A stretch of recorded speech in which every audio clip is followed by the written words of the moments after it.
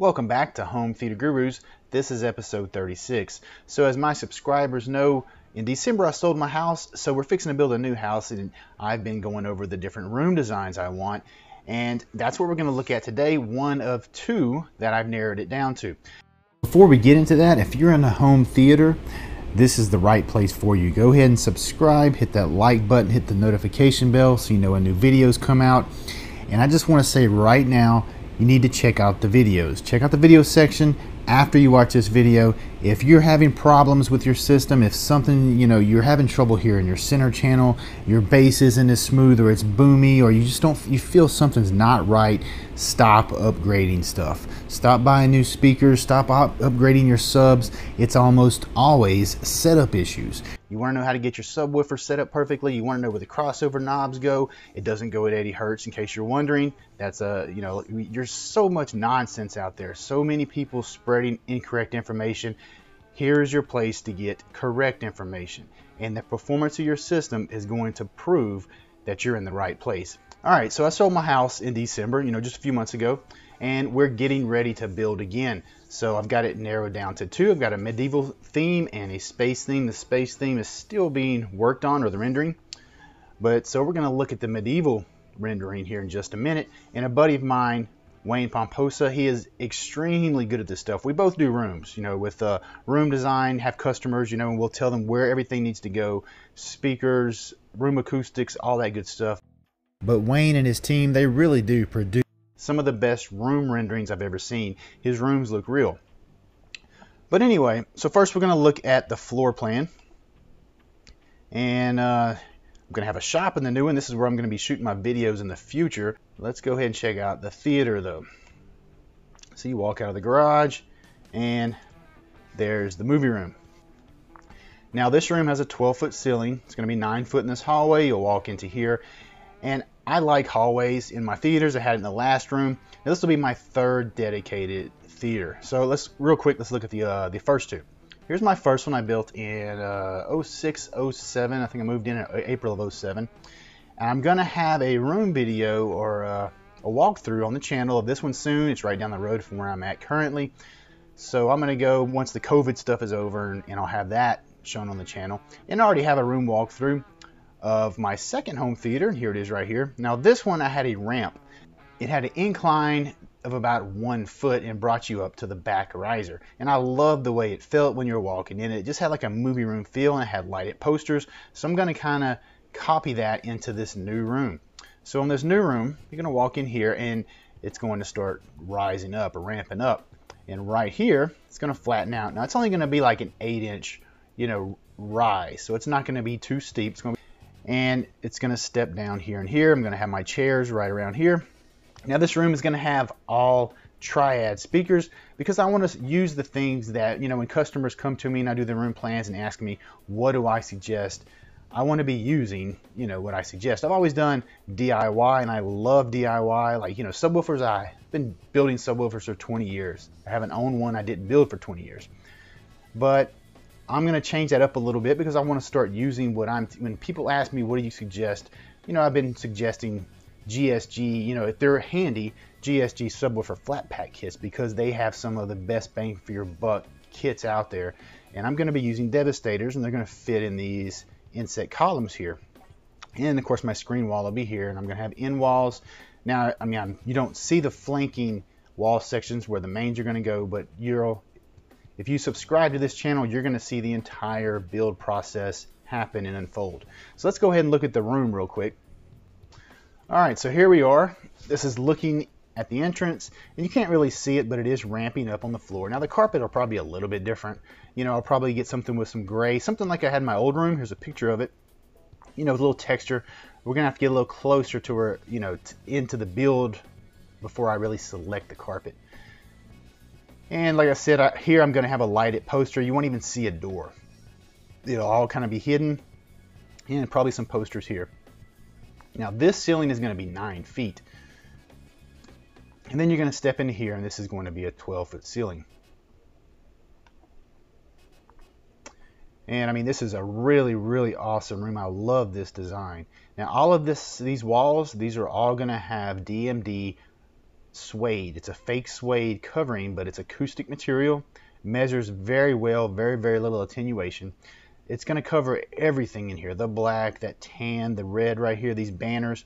Now, of course, the banners, you see some wood. I'll probably wrap those with red all the way around.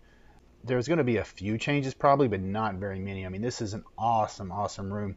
This is going to be a 7.1.4, or I guess you could call it a 2.4, because I will have those two Devastators. And so I will have insane output that's going to far exceed anything I'm ever going to need in this room. And there's another shot of it there. I mean, this is just going to be a beautiful room. That suede's going to have a little bit of texture that doesn't really come through in this rendering, but it's going to be awesome. And there's the back. I mean, that is just, it looks really nice. Now right here, I'm going to have a little drop down. This is actually structural, and it has to be there. So it's going to be 12 foot in front of it, and then it's going to drop down to about 9 feet. And I'm going to have the projector in there. And of course, this projector is going to have lens shift. I'm not sure if I'm going to go with a JVC NX5 or 7, or maybe the Sony 695. I'm still kind of up in the air exactly which projector I'm going to choose. But it's going to be pretty cool. It'll be behind glass, and I'll feed, you know, some air into the cavity to keep it nice and cool and happy. And there's another shot of it. Now, I may not do the bottoms with this wood. I'm not really sure exactly. Like I said, there's going to be a few changes, and these are a little ornate, you know, so they won't probably, you know, well, honestly, I can't recreate that. It's not like I can go out there and whittle on a freaking tree, and, you know, that would be extremely expensive to recreate, you know, here in the United States. And this is going to be a budget theater. I know it doesn't look like it. I mean, when you look at that, you don't think a budget theater, but I'm telling you, this room is not going to be that expensive. My last room, again, here's a picture of it. This room cost me about 1,900 bucks. That's for everything you see. That's all these columns. That's for all the fabric. I mean, that's everything except for not including speakers, but, you know, not including seats and carpet, but everything else. You know, all the paint, all the trim, everything in here, 1,900 bucks. That's including the screen, the stage. A lot of this is just knowing how to do it. And, you know, again, if you subscribe, you're going to get to watch this room unfold. I did that old room right here in 3 weeks. And, I mean, of course, I was busting my butt for 3 weeks. I ate power bars. When I got off of work, I work 4 days a week. I would work 10 hours at work. I'd come home, or I would go to the job site, which was, you know, the house. I was the general contractor, and I hired subs. I would work until 11 o'clock every night. And on the weekends, I'd be out there at 7 and work till 11, 12 o'clock. I mean, I put some hours into this thing in a very short period of time. Same thing's going to happen here. We're going to get it done, and we're going to get it done fast, but it's going to look awesome. So there's just a lot of tricks and stuff that a lot of people don't realize, you know, how to do it, and it's not as difficult as you may think it is. This DMD material, it has like a suede texture. It's going to look really good. They even call it, you know, you see here, their Castle Edition or whatever. It's really going to look awesome. And then there's another shot of it, and that's really cool the way it steps up right there. It has the blue lights under it. I'll probably put those on a motion sensor as well. And you see you also have blue up here too, and that's really cool.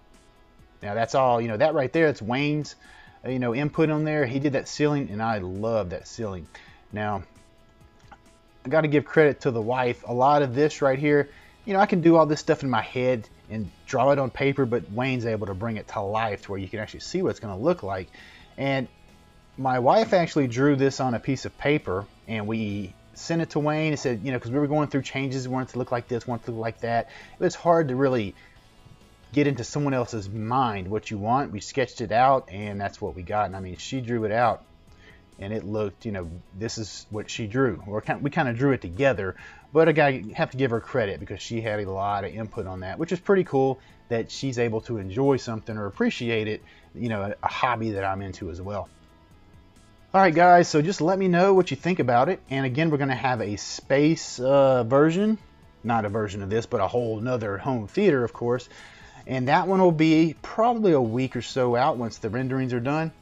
And then we're going to have like a little vote, let you guys vote between the two and see which one you like the most, because I'm really torn. I love both of them. My wife has a favorite, I have a favorite, but when I show them to like friends and stuff, you know, it's back and forth. It's really a tough decision. So be looking for that to come out, guys, and I'm really interested in to hear what y'all think about these renderings. That's going to be it for this episode. Don't forget to subscribe, hit that notification bell so you know when the next videos come out, and go ahead and like the video. For some reason, YouTube likes it when you like a video. They seem to push it a little harder. So anyway, subscribe, like, hit the notification bell, check the channel out, guys. I will see y'all next time.